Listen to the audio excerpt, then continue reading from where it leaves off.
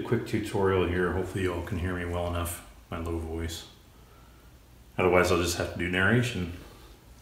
So what I'm going to demonstrate here is everybody, when you're doing pouring for acrylic or for resin, you always want to level things out. And there's a lot of different ways to do it. I was looking around for something to do that used common everyday objects, something easy to make, not that expensive and functional. And the other day I was in the bathroom looking at all these bottles that we have collected over time of just basically your typical CVS type or Walgreens type medicine bottle. And usually if you're in the United States, because of our healthcare, either you or somebody you know probably has plenty of these and is usually throwing them away. What I'm going to show here is how you can use a 1/4 20 by 2 inch bolt along with a connecting bolt, which is again the same thread count, to assemble it into what Cindy and I call a lifter.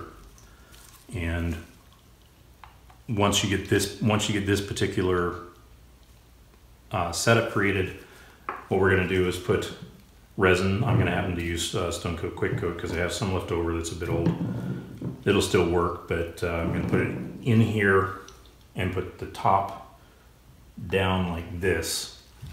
Then when it cures, the difference between the end of the bolt and the end of the difference between the end of the bolt and the end of this nut, obviously you don't want to go too far because you don't want to resin the two together completely.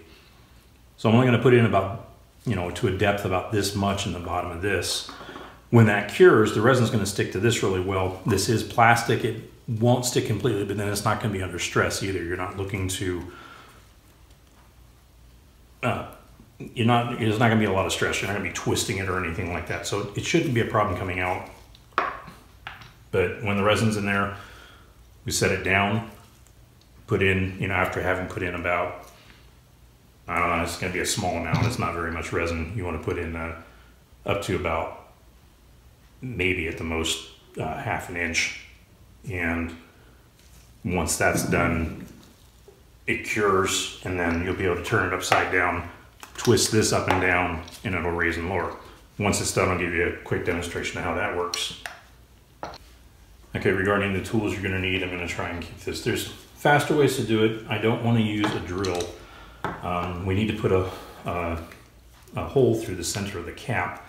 But this plastic is going to tend to want to split. If you use a drill and just kind of blast through it, it may work, but it's going to cause potential split problems. So what I do is I start with a knife to make a small hole. You want a regular screwdriver that has a standard tip like this, which is going to be about 1/4 inch across. Basically, it's just a little bit smaller than the 1/4 20 bolt. And then you're going to need, obviously, your whatever resin you choose to use, mixing cup, stuff to mix it in. And then what I use here, again, just for simplicity, use a board or something that has a hole in it that you can center the cap over. And I'll demonstrate why that is. Again, it's to try and keep it from splitting, as well as when you push through any debris that comes off, that you'll see it kind of cones outward, and you want that going this direction so that when the cup is upside down, it's not a problem. All right, I'm gonna get started here. So the first thing we're gonna do is start the hole in the cap. You wanna place a sharp blade as close to the center as you can, and then try and keep it centered over the hole. And with moderate pressure, just start rotating like this. You don't wanna rotate the knife, just simply because safety, it's safer to just have it straight like this. And then get kind of a hole in the center going. If you have to press a little harder, that's fine.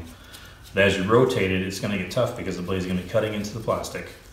And then, again, making sure it's centered. Once it starts to go through, you get it centered over the little hole here, and you can start to press down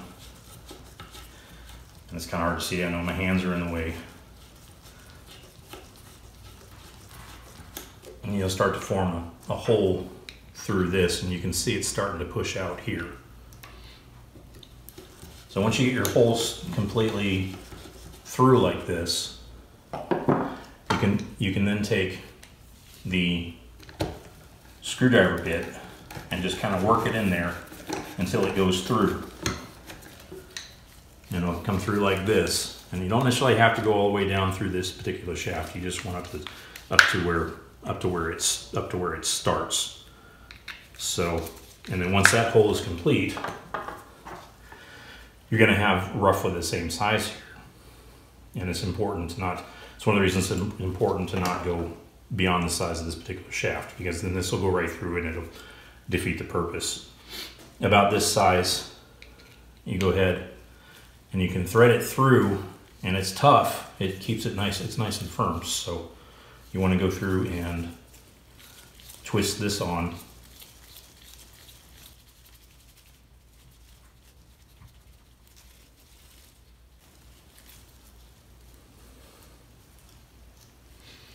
Okay, and once it's against the top like this, it's going to stand relatively straight. So that's that part done. The next part is basically you need to thread this particular 1/4-20 connector onto the thread, or onto the bolt. And then you want to be able to put this in here and have it almost touching but not touching. And that's important. You can bump it down to about there. And the importance of having it not touching is that when you set this in here, gravity is going to pull it straight down and it'll hang straight. So basically it's ready to go. I'm going to mix up some resin and then continue the video when it's ready to pour in.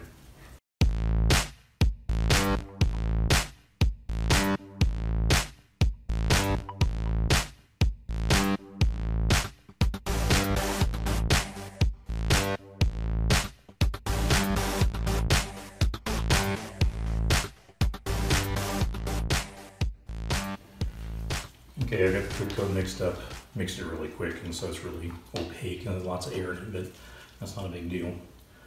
So again, the bolt here is just far enough that it'll hang into the resin, but on the inside there's the bolt itself has enough clearance that when it cures, it's not going to be stuck there. So the idea is to fill the cup, then put this in on top and let it cure that way. Then when it's done, it'll be functional. So I'm going to go ahead and set these up so I can get a couple of them made.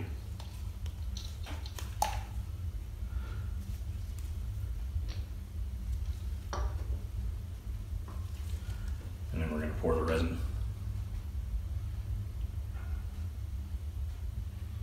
It's not going to take a lot.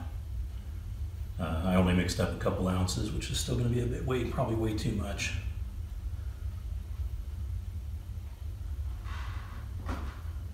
And thinking ahead, one of the things you can probably do also is mark the outside of the bottle if you want. And go ahead and test that. You can see here that the resin's not that deep yet, so I can go through and pour a little bit more in, because you want it to definitely want it to have a bit more of a grip.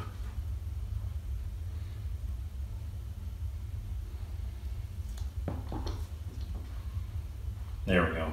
So that's kind of hard to see, but about that much. I know it's not touching the bolt. So what you want to do is go through and just center that. Same with these.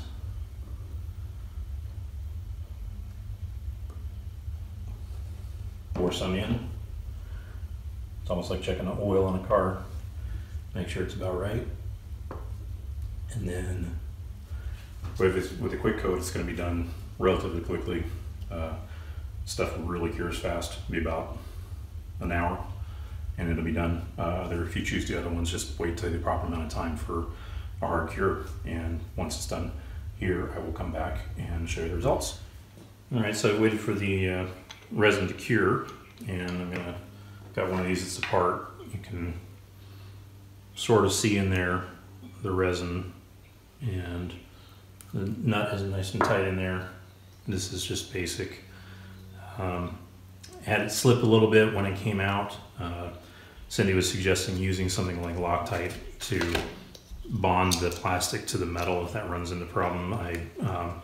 Stuff worked pretty well, but I didn't want to try it. I kind of wanted to go with, you know, what's the cheapest possible route you can go with on these. This one here gets a little tight when you put it in, but basically now that it's solid, and they wiggle and things like that, but you basically can rotate it like this and lift or lower whatever board you have sitting on the we call them lifters, and get a set of 4 of them or make them any one.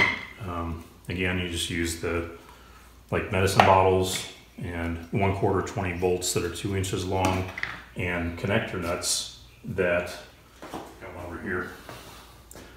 They're called connector nuts. They're about this long. They usually come in packs of 3. The tip of this has a certain width to it. These are pretty standard for screwdrivers. There's all sorts of different kinds.